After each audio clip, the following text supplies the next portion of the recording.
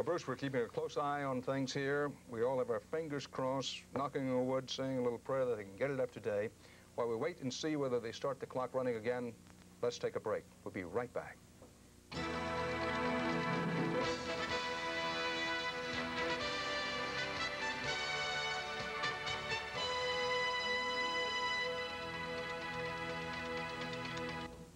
No constraints. The consensus is to proceed with NASA, go for launch. We expect to start the countdown again at any moment now. They're looking to launch in approximately 9 minutes from now. However, the clock has not yet started. T-9 and holding as the anticipation level continues to rise here. They've made their checks among themselves, consensus to proceed. Go for launch was the last word we had. And let's pick up the voice of NASA control here if we can for just a moment. Go PTC. Okay, IOS went ahead and has finished their final launch configuration. Okay, I copy. Nonetheless, we'll establish a new time and then come out of this count upon that time. And launch director, excuse the interrupt, proceed. Okay, well that's what we did, and we can. Now, the important word there is to proceed. And joining me again here at our CBS News coverage headquarters at the Space Center is Jeff Hoffman, astronaut Jeff Hoffman. Jeff, you went through this same thing yourself, a long delay strapped into that space shuttle. What are the astronauts thinking and doing right now, and what should we be looking for as we anticipate the start of the clock?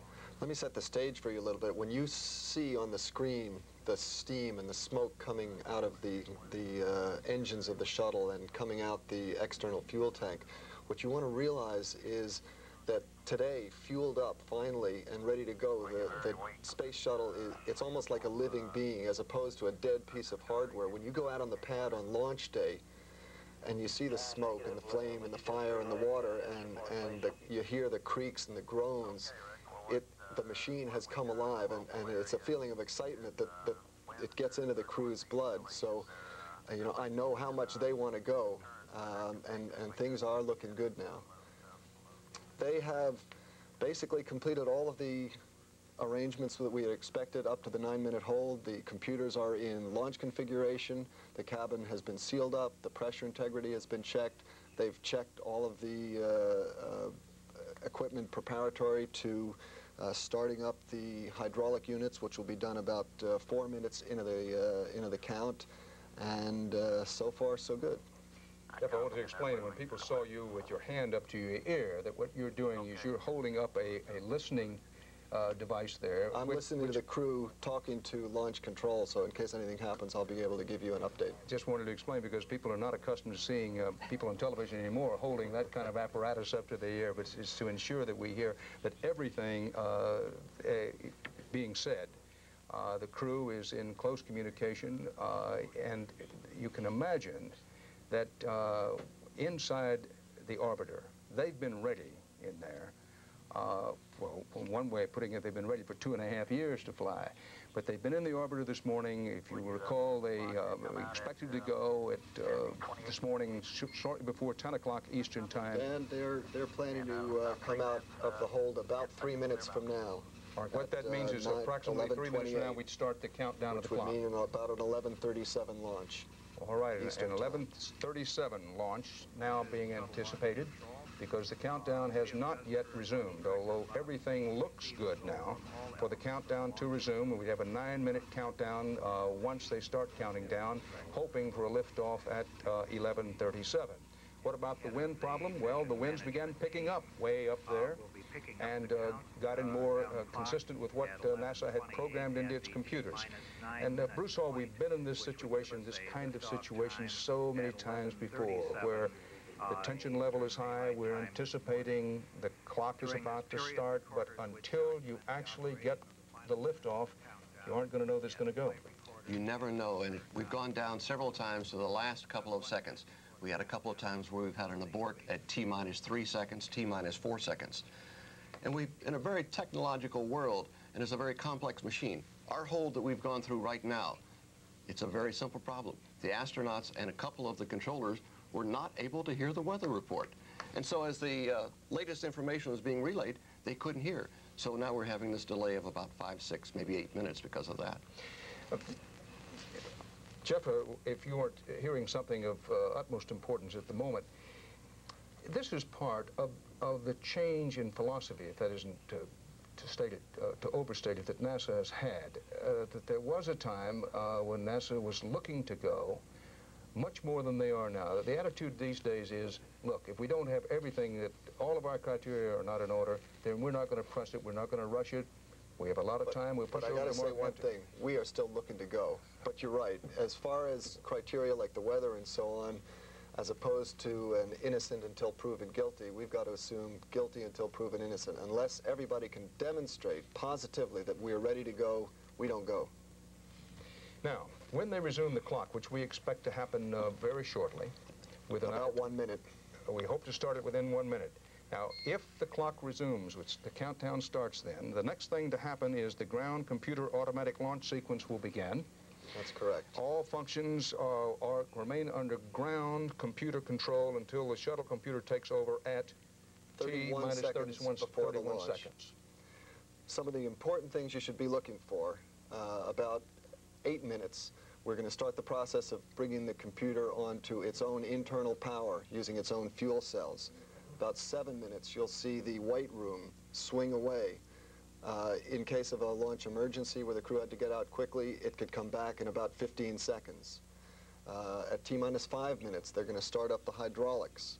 This is what is going to power the air surfaces, the ailerons, the rudder, and most important, the main engine steering.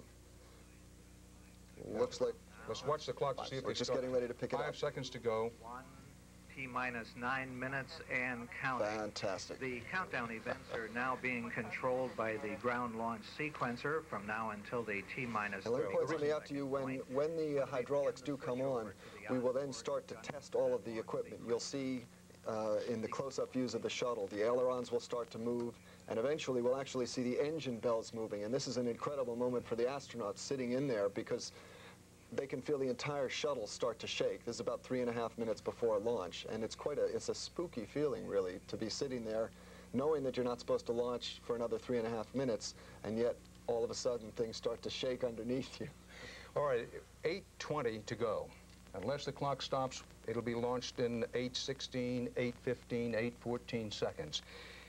When do you feel it, Jeff Hoffman, that you're really going to go? Is it that moment when they say, put your visor down? I think for me that was it, and that's a lot of people say when, you know, all the equipment is getting ready, but your final preparation for launch is that moment when you say, crew, you're go to close your visors come down, and I remember saying, all right, we're going.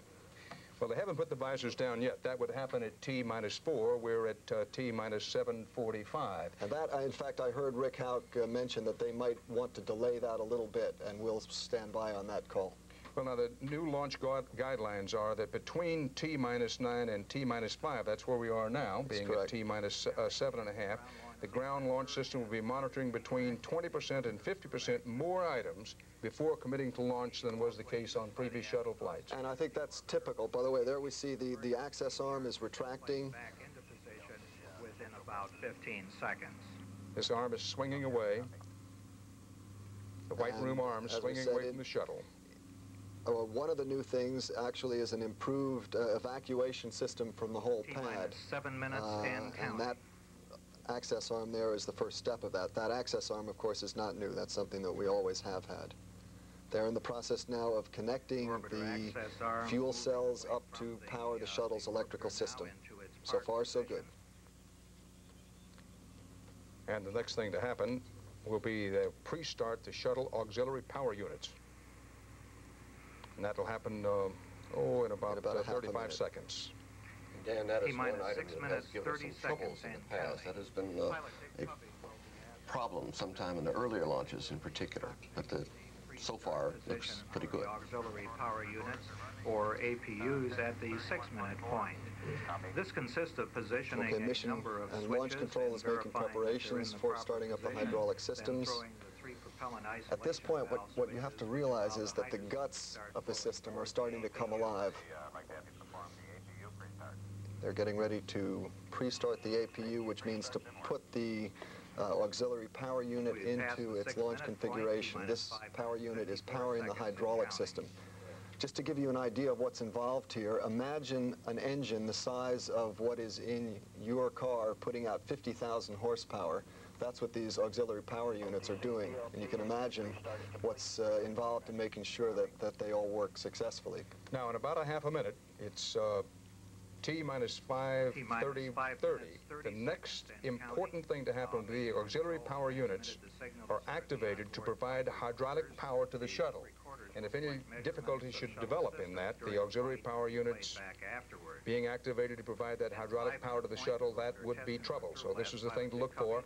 Let's pick up NASA's official voice on the countdown and see how that goes, the activating of those auxiliary power units. T minus 5 minutes and counting.